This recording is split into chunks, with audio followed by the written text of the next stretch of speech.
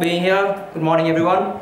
I'm somehow Miss Ham put me right after this lovely lady talking about wanting to go to America and handsome guy. You cry. So I'm not. I guess this is the first time I'm presenting about. I guess my experience, my personal stories in the U.S. for the past 7 years. So hopefully you guys bear with us. I know some of you might feel sleepy already because of the Champions League final last night. I'm kind of sleepy as well, but hopefully we can get through it. So I will share my personal story, basically 3 stories. Hopefully you can get by in 10 minutes, but I think I can get the first 2 stories done. So about enlightenment, success, and happiness. So I don't have the slide up here, but I think I can do it without the slides. So I was born in Hanoi in 1990s, the first of the nice generation, but I feel really old right now. And what to say, I have a typical childhood, nothing special. I play a lot of video games, and as most Vietnamese kids do, I study really hard. And physics has been one of my strengths and my academic strength during my middle school and my high school. I have participated in a lot of, I guess, like national exams for gifted students, they call it that way, for my middle school and my high school.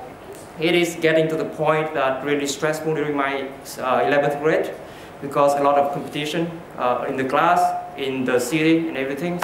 And I couldn't find a way out. So in my summer of my 11th grade, I met with 2 of my middle school friends coming back from the US in the cultural exchange program, and they talk about how the education in the United States is different. And I was enlightened. That's the moment I realized that I need a drastic change of my life, where this is heading to.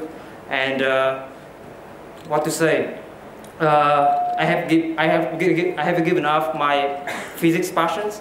I no longer concentrate solely on physics. I pursued other academic interests like English and chemistry as well. And also, I have looking back at how I studied my English in the past 10 years. It was going nowhere. At the end of my 11th grade, I couldn't speak, a single sentence of English without going. And I was worried because I have like 1.5 years to prepare for my applications. So I changed my way of studying, and I really refocused on my targets to get the 2 tests done, the SAT and the TOEFL, and they were done in like 6.5 months. And then I got a scholarship to go to the University of Oklahoma. So looking back, the moment that I met and talked with 2 random friends back from my high school, it's really changing my life.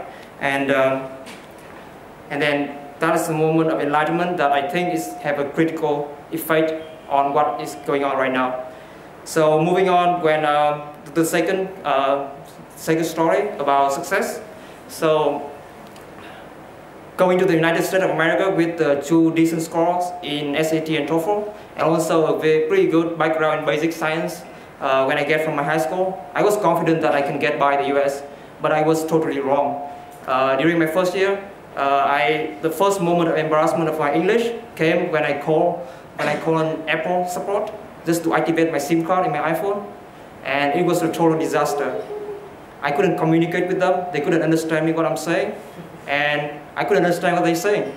So it was like 2 minutes of blah blah blah blah so I couldn't activate my phone. So that was the moment I realized that the test score and everything can get you to the States, but it cannot get you to survive the States in 4 years for a degree. So I changed the way of learning English, especially 2 of my weakest skills, which is speaking and listening. And then, how do you do that? I try to get as much exposure, not only going to the lecture, reading textbooks. I try to expose myself as much to the casual environment with other students, other international students, other US students, just to get as much exposure, speaking and listening to what they are saying, understanding the way they live. So I gradually get by my first year, renting an apartment, finding a car, and some of you might already familiar with those because you were living away from your parents. But to me, living in a different country and then trying to speak the language, understand the way they live, it's very difficult to get by in the first year. But I managed it, so I'm still here. And what else to say? Oh, talking about making a life decision. I've never made a big life decision before because I usually stay with my parents, so they influence a lot in my decision process making. And going to the States, a lot of decisions you have to make by yourself. And I would rather make it by myself than having my parents influence them. One of the biggest decisions I made is to pick up my major. I'm specialized in petroleum engineering. Most of them may not know what it is. It's basically getting the oil and gas out of the ground. That's the way it is, sucking oil and gas out of the ground. But there are a lot behind it, and it was not a common major in Vietnam. Speaking with my parents, they are annoyed. Like, you cannot get a stable job by picking that major. You should go finance, economics, electrical engineers. But that's a process. I took like 1.5 years just to figuring out what are my strengths is, what needs to be done to be a successful petroleum engineer. I took in a lot of auditing courses and talking with a lot of other students about the job prospect in the US. And I found petroleum engineer is pretty exciting. It's a special engineering. It has a lot of things in there, geology, economics, chemistry and math. Perfect, I'm go for it. So I done my 4-year journey in the US, and my lessons for all of these 4 years is, my lesson of success is you have to take charge of your own maturity and development as an individual, socially, emotionally, and academically. Especially in this stage of your life, you have to take charge, be your own boss at this time.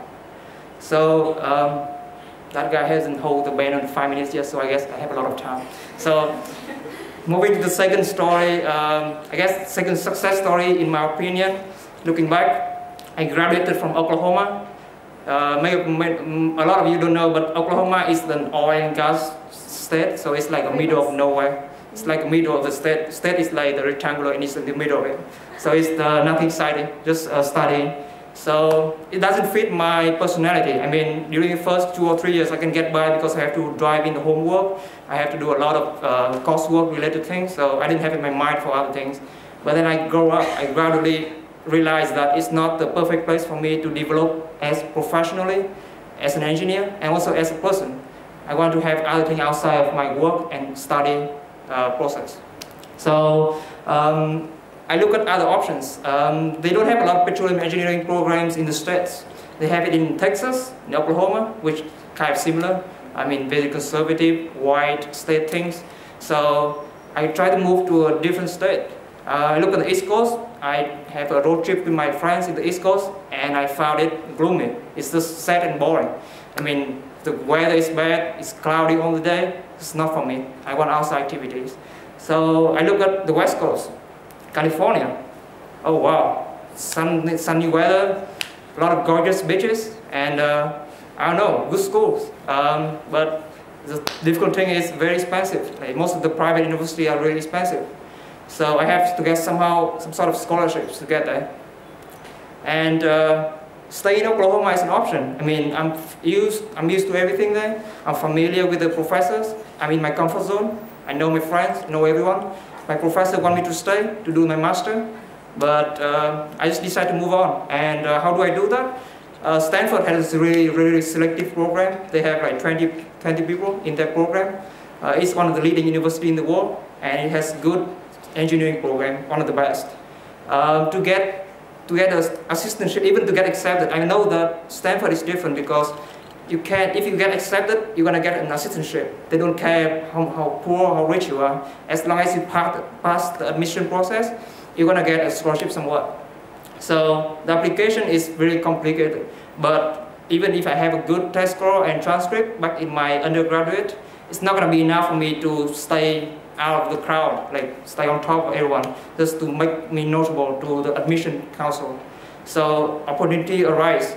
One of the professors in the admission council came to Oklahoma for a conference, and I know that from via this conference information.